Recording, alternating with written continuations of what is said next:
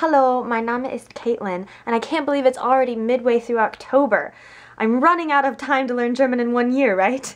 If you missed all of that, you can go to the beginning of this playlist, the hashtag Learn German With Me playlist, and see that I have challenged myself to learn German in 1 year.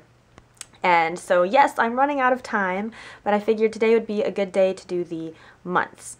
So January is Januar, Januar.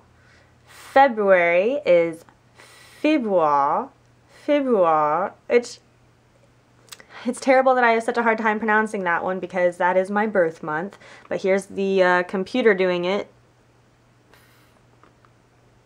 Wait. Februar. Once more. Februar. So, yeah, I'll have to work on my pronunciation of that one. March is März, März.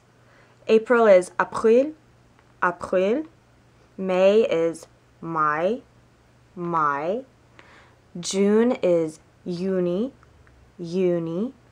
July is Juli, Juli. August is August, August.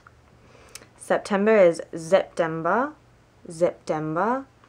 October, what we're in now, is October, which you know from Oktoberfest, so October. November, November, November. And December is Dezember, Dezember. And that's it. Tschüss!